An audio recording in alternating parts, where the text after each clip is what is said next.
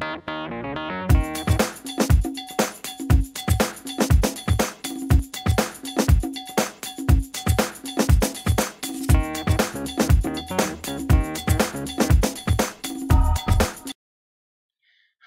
everyone.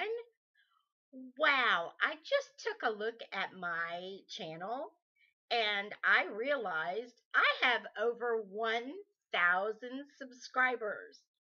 Oh my word. I am so excited. Thank you, thank you so much for coming to my channel and taking the time to listen to the books that I'm putting on here. How exciting is this? Thank you so much.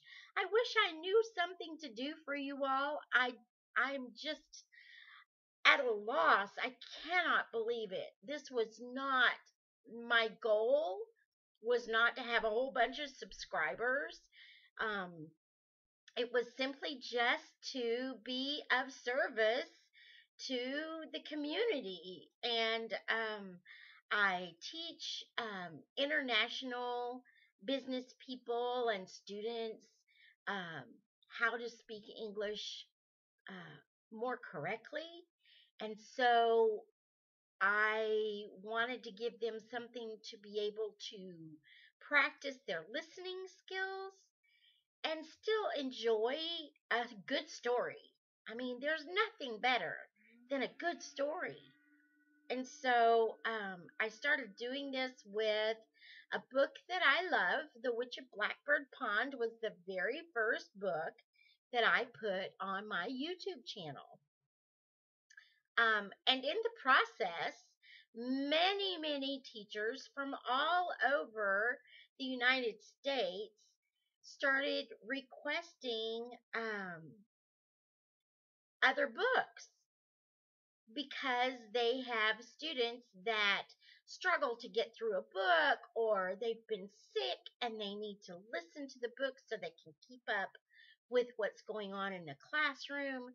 And so I was thrilled, and it gave me an extra idea of where to go with what books to read next. Many of you have given me some amazing suggestions.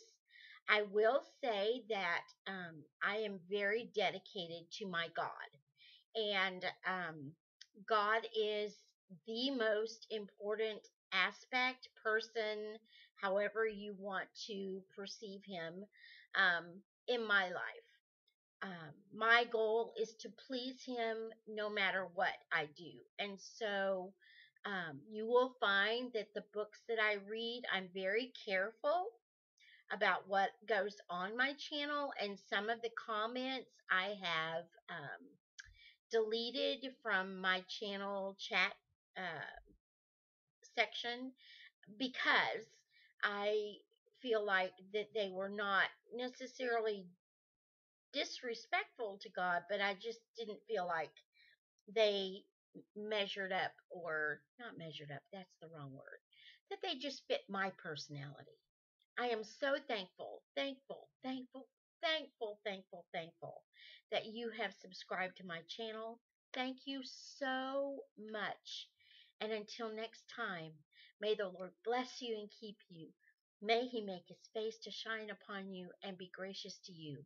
May the Lord lift up his countenance upon you and grant you his shalom.